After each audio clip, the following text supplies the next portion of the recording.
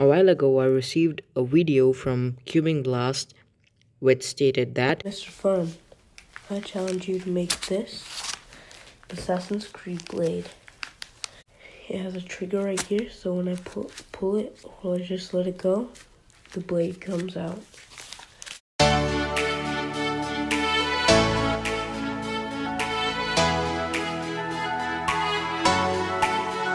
And so guys, here we have it, my version of the Assassin's Creed blade, which is really powerful.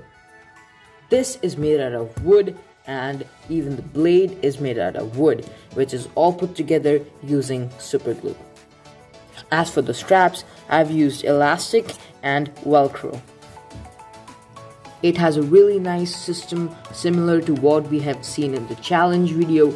This has a rubber band mechanized system with which the blade actually, just like that, comes out, and it has been constructed in a way that the rubber band as well can be easily replaced if it breaks. So as you can see, the rubber band comes right off.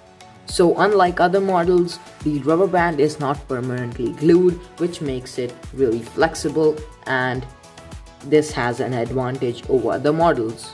Now let me show you how to wear this. And so what I feel is that this is a really nice miniature kind of a version, which is of course harmless, but at the same time really powerful compared to the other one. So as you can see here, there's a stopper, and I'll just remove it for you so that I can explain what is happening right here.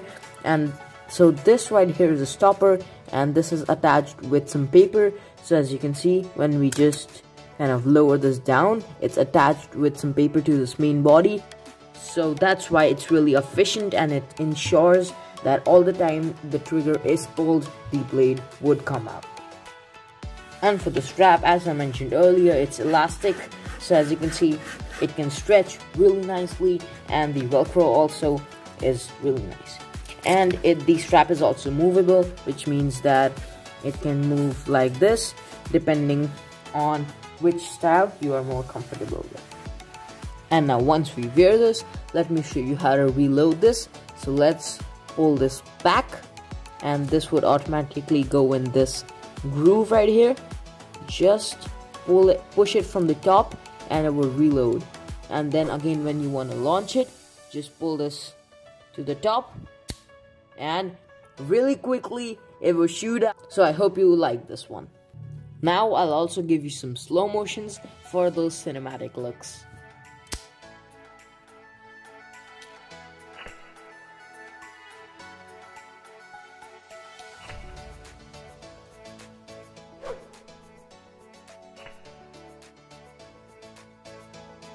Guys, last but not the least, keeping in mind the same principle of this stopper, I made the Spider-Man web shooter, which you might have seen in my previous video. You can check that out, links in the description. So this also has a stopper and a spring and the bullet, so when you just do the Spider-Man action, as you can see, the bullet just flies away. And the Velcro, so I gave a detailed working in my previous video. So yeah, you can check that out, and this is also based on this principle of stopping the force. The only difference is that this is rubber band loaded, whereas this one, if you watch closely, is spring loaded. So yeah, these two projects are really cool. So yeah guys, that was pretty much it for this challenge video. If you enjoyed it, leave a like and comment down below if you want to see more of these challenge video. So yeah guys, thanks for watching, and I hope you enjoyed.